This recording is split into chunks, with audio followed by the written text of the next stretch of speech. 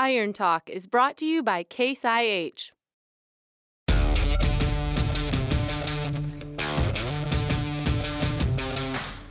At Harvest, you have one goal: finding the perfect flow of grain from the field to the bin. Case IH Axial Flow combines are engineered for matched capacity to deliver proven grain savings, so you can keep efficiency flowing smoothly.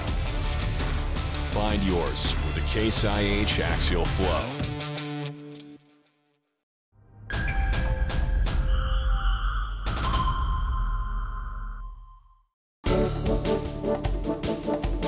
The awareness of soil pH issues and the agricultural use of lime to fix the low pH areas is a hot topic right now.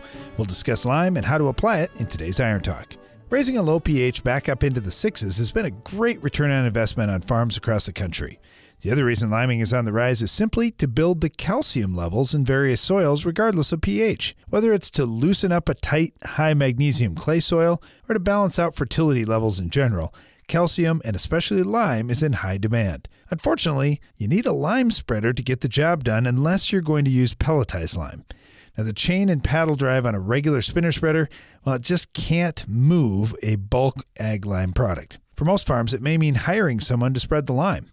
On our farm, we've been using water treatment plant lime from a nearby city who had contracted with a professional to spread the lime for people. We're also hearing livestock manure spreaders with vertical beaters can be used if managed closely.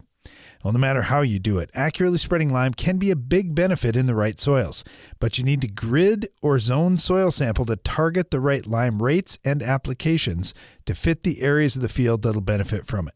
Also, while you don't need tillage to get the lime to work, tillage can speed up the impact that it has on your soil. If you're doing tillage, it doesn't have to be super deep, as most of the plant's root systems will be in the top 6 inches of soil, and that's the area that you need to impact most commonly.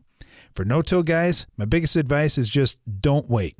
Get the lime out there in the fall after harvest so rainfall can move it down in the soil and begin the reaction that you're looking for. That's all for today's Iron Talk on lime, and now back to the show.